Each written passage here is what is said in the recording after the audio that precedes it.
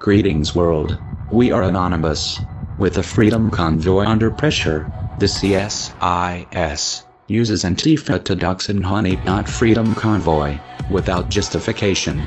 The CSIS, or shall we say, the Canadian Security Intelligence Service, has contracted Aubrey Cottle, aka Coroner, a known federal asset. Coroner has a self-admitted history of working with various authorities. Coroner began targeting the Freedom Convoy immediately. The Freedom Convoy assets got seized and banks froze the accounts, indicating active coordination. Western intelligence's attempts to smother this burgeoning movement.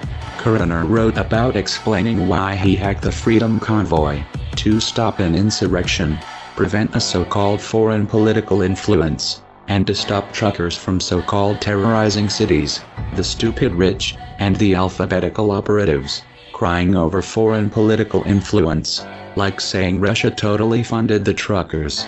So Coroner went to talk to the alphabetical on a one-on-one conversation, desperate for their attention. Government and law enforcement hate to consider the possibility that some of the truckers are fed up with masks and vaccine mandates. They use loud mouths in the corporate paid media, and governments pushes rhetoric repeatedly, to enable Antifa terrorists like Aubrey Cottle, aka Coroner. The corporate paid media creates a strawman, then governments runs with it. Coroner, an avowed alphabetical agent, complains about foreign influence in Canada, while illegally harassing innocent donors. Aubrey Cottle stated that you deserve no freedoms, because you do not want to be vaccinated.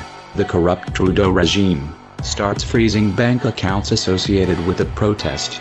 The corrupted media, governments and the now Antifa, are destroying lives to stop dissent. This is only possible because the media engaged in stochastic terrorism.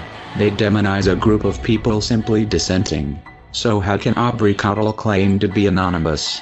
With that autistic funny-looking grin.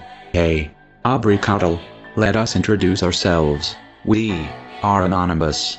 To Aubrey Cottle, aka Coroner, you will never be anonymous. Operation Fake Innings engaged. Operation Demasked engaged.